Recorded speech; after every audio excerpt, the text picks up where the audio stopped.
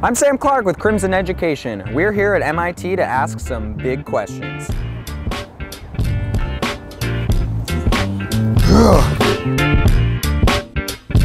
What is the best thing about MIT? I'd probably say the people. The thing is, people at MIT are very spontaneous, and they're all about like just doing it. You know, if I have an idea, and you know, let's go do something crazy, build a frickin' roller coaster on East Campus. Like, we're gonna build a frickin' roller coaster. You know, we're gonna do it. So. No, but like that happened like last year. You built a roller coaster? I built a roller coaster. That's awesome. The people, for sure.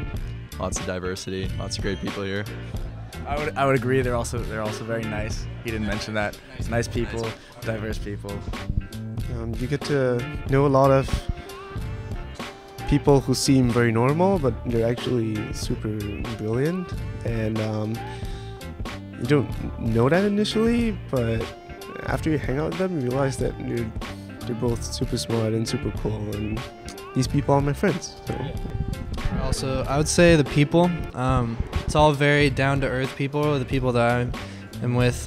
You wouldn't necessarily expect them to be the most smart people in the world, but then when you start doing stuff with them, I'm like, oh my goodness, they're genius. So, I think it's just like acceptance of having a passion for something nerdy.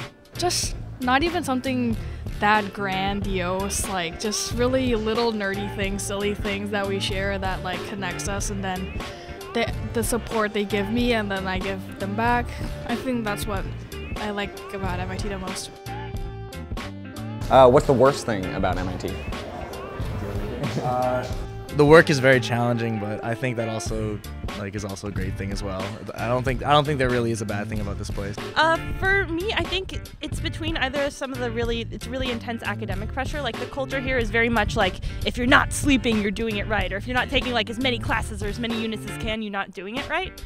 And that it's not always the best environment for like people's mental health, for people who maybe don't have the same academic background coming into MIT. And I think that kind of culture of like if you're not like suffering, you're not doing it right, and like you should be able to like enjoy MIT and take things you love and not be drowning. I'd say the worst thing is the homework. The homework? You know, here in particular, you have to know what you're getting into. Like, it's hard work, and you got to be prepared to do it, basically. Lack of free time. Research universities in general, a lot of the professors are incentivized to focus on their research and do what may not necessarily be in the best interests of the student, but what will get them tenure and what will get them more funding for their research. What does a typical Saturday night look like for you guys? What's that laugh? What happened last night? The party scene's pretty big. People love to go out and party on the weekends.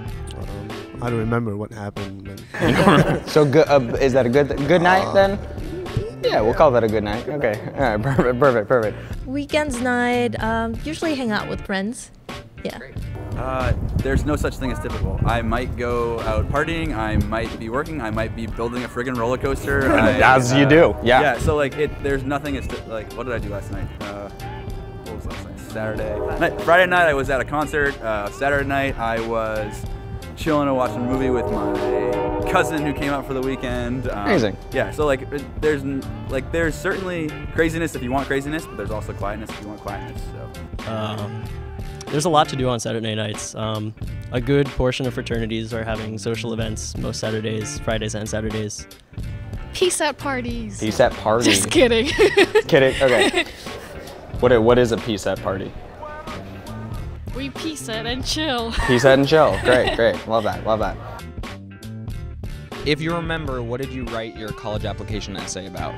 So MIT is a bit different because they don't do the Common App. So MIT is like 5 or 6 like short, one-paragraph essays. So let's see, I did one about in my hometown, like jumping off the local bridge, like into the river below. Like that's something that everyone does. I did something about that.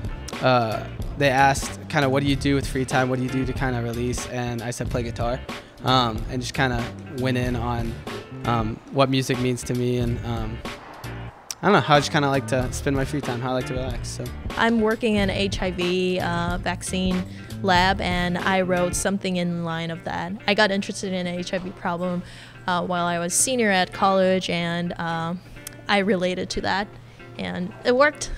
I wrote about like woodworking, which is something I was really involved in high school, like playing piano, I think. I honestly just wrote about singing. I was in an a cappella group here, and I just have always, like, since I was little, sung, and it was just cool to me to be able to be like, okay, they just want to hear about something I genuinely love.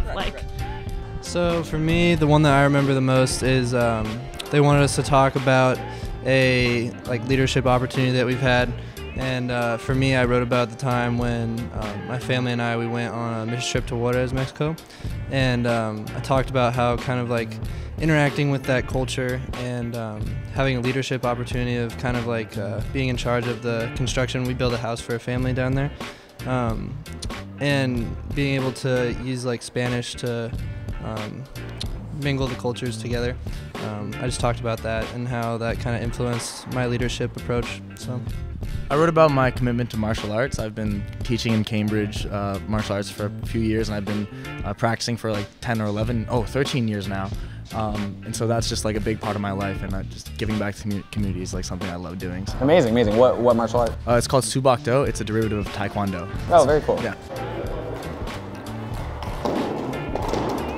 So apparently when you walk around MIT, sometimes you walk past this.